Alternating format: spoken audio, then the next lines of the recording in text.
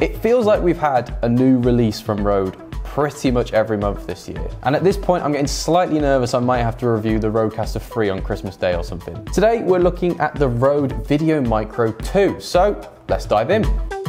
Thanks for checking out Radio.co on YouTube. If you want to see more kit reviews, live webinars, and handy broadcasting tips, then give us a thumbs up, hit subscribe, and click the bell icon. The VideoMicro series is Rode's smallest and quite often cheapest in their on-camera microphone range. The original was superbly popular with people like vloggers, for instance, due to its small form factor. The original and the VideoMicro 2 is very similar to the VideoMicro Go or the VideoMicro Go 2.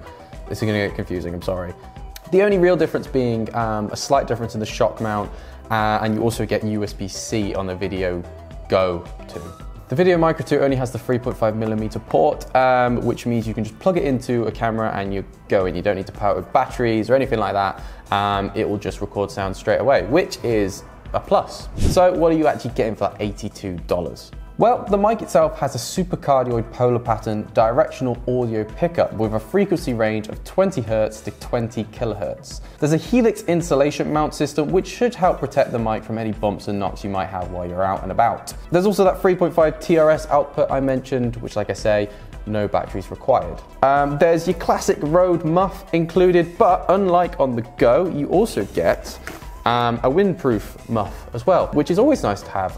And yeah, like I say, on the Go, you have to buy that separately. Even though it's a full metal body microphone, excluding the red jiggly part here, it only comes in at 39 grams, which is exceptionally light, and it's even lighter than the original. So that's all well and good, but how does it sound? Let's find out. So I thought the best way to test out this mic was to do a bit of vlogging, as I think this is primarily what this mic will be used for. One issue I found is that I can't actually get the screw top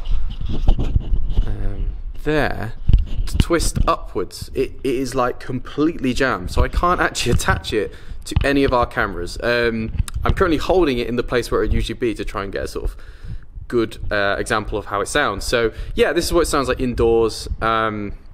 Probably a few minus points there for Rode, but I'm going to give them the benefit of the doubt and say that this is probably just some sort of fault. And yeah, I feel like if you contacted them, they'd probably send you a new one. Okay, we're now outside in the heart of Manchester city centre, and it is freezing. I don't know why I didn't bring my coat. It also stinks of fish. But yeah, like I say, still holding it on top of the camera. How do you think it sounds? Let me know down in the comments. So I was trying to think of what mic to compare this to best in this video, and it kind of struck me that Rode really does dominate the on-camera microphone market currently. There are others out there, but really if you like Google on-camera microphone, you're bound to see mainly Rode ones. So yeah, it was kind of which microphone from Rode do I compare this other microphone from Rode? There's no doubt that the Micro 2 is an improvement on the Micro 1 in terms of sound quality and the weight, so I didn't think there was much point comparing those two. But its biggest competitor in terms of form factor and size is probably, like I say, the Go 2. So how do they stack up? With the Go 2, you're getting USB-C on the side, and there's a slightly better shock mount, as you can see just from looking at it. It's around $10 to $15 more than the Micro 2, and there isn't much difference in sound quality, to be honest. So really, it's up to you whether or not you think you'll get any use out of the USB-C input and the better shock mount. But if you want better sound quality, then it might be worth looking at the original VideoMic or the VideoMic Pro series. Something like the VideoMic Pro, for instance, is obviously going to be much better in specs, but it is pretty much an extra £100/$, so it's whether or not you want to spend that extra cash. It's also much bigger and heavier, and you have the extra risk of using batteries, which could run out at any moment without any announcement from the microphone itself, and you lost all your audio recording. Batteries are also expensive, so that's an added expense for having it. So yeah, if you're just looking at vlogging, for instance, or just like family videos or travel videos or something like that, these two are probably better for you. And also if they're just going to be used for like background sound. It's also incredibly cheap in comparison to other on-camera mics, but if $80 is still a little bit expensive for you, the original VideoMicro 1 is still on sale for about $50, I believe. So that's about $30 less than the Micro 2. Overall then, I do think this is a wonderful little mic. It's definitely a worthy upgrade from the original VideoMicro, and a lovely little addition to Rode's family of on-camera microphones. But as always, that's just what I think. What do you think? Please let me know down in the comments below, are you going to be picking one up? Have you already got one and you'd like to let me know how it is? Please tell me.